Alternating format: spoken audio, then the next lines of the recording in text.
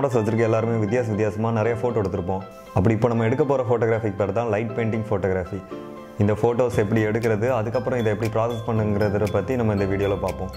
இந்த ஃபோட்டோவில் அப்படி என்ன ஸ்பெஷல்னால், இந்த ஃபோட்டோவை நீங்கள் எங்கே ஜூம் பண்ணி பார்த்தீங்கன்னாலும் இதோட குவாலிட்டி சூப்பராக இருக்கும். அதே மாதிரி எல்லா ஆப்ஜெக்ட்டுமே ஃபோக்கஸ்டாக இருக்கும். இதில் பார்த்தீங்கன்னா தெரியும், இந்த செடியும் ஃபோக்கஸ்டாக இருக்குது. அதே மாதிரி கீழே தெரிகிற இந்த ரோடும் ஃபோக்கஸ்டாக இருக்கும். இந்த பைக்கும் ஃபோக்கஸ்டாக இருக்குது. மேலே ஸ்கையும் உங்களுக்கு ஃபோக்கஸ்டாக இருக்கும்.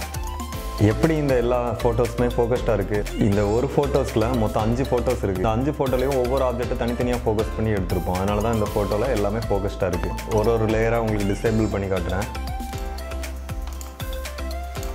5 லேயர் உங்களுக்கு தனியாக இருக்கிறது தெரியும்.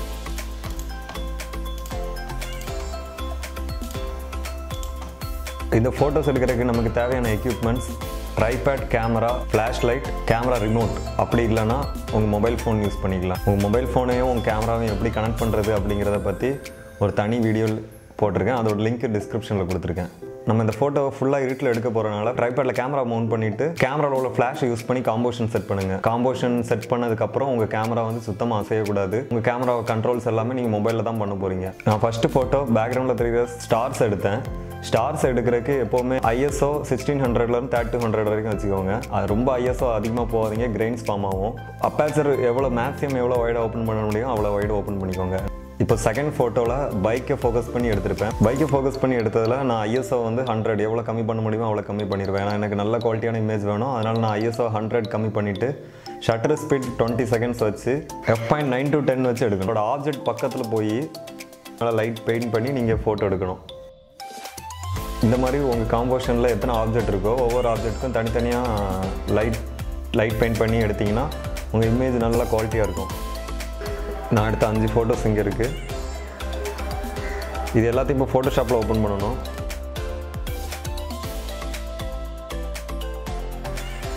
ஃபோட்டோஷாப்பில் ஓப்பன் பண்ணும்போது இந்த லேயர் ஆப்ஷனில்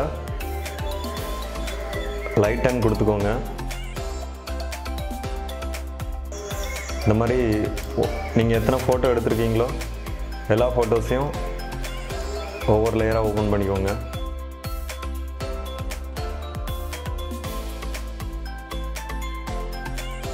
இது எல்லாத்தையும் ஒரே ஃபோட்டோவாக எடுக்கிறதுக்கு ஏதோ ஷார்ட்கட் உண்டு. எனக்கு அந்த ஷார்ட்கட் சரியாக தெரில.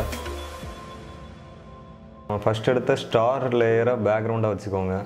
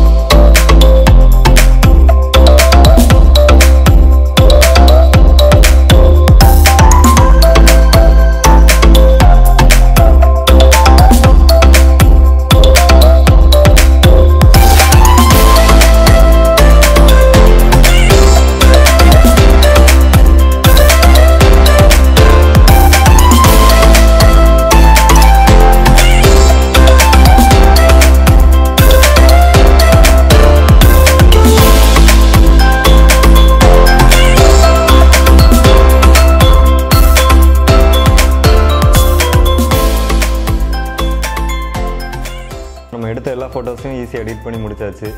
இதே மாதிரி உங்களுக்கு பிடிச்ச காம்போஷனில் நீங்கள் ட்ரை பண்ணி பார்க்கலாம். இந்த மாதிரி நிறைய லைட் பெயிண்ட் ஃபோட்டோகிராஃபின்னு சொல்லி நீங்கள் யூடியூப்பில் சர்ச் பண்ணி பார்த்தீங்கன்னா நிறையா ஃபோட்டோஸ் இருக்குது. முக்கியமாக நைட் ஃபோட்டோ எடுக்கும் போது மூன் இல்லாமல் பார்த்துக்கோங்க. மூன் இருந்துச்சுன்னா லைட் பொல்யூஷன் ஆயிரும். லைட் பொல்யூஷன் இருக்கும்போது ஸ்டார்ஸ் நம்ம கேமராவில் கரெக்டாக உள்ளாது. ஃபோட்டோ எடுத்தது அப்புறம் ஃபோட்டோஷாப் எடிட்டிங்கில் ஏதாவது டவுட் இருந்துச்சுன்னா கமெண்ட்டில் கேளுங்க, நான் ரிப்ளை பண்ணுறேன். நெக்ஸ்ட் எபிசோடில் கேலக்ஸி அண்ட் ஸ்டார்ஸை ஃபோட்டோ எடுக்கிறது எப்படிங்கிறத பார்க்கலாம்.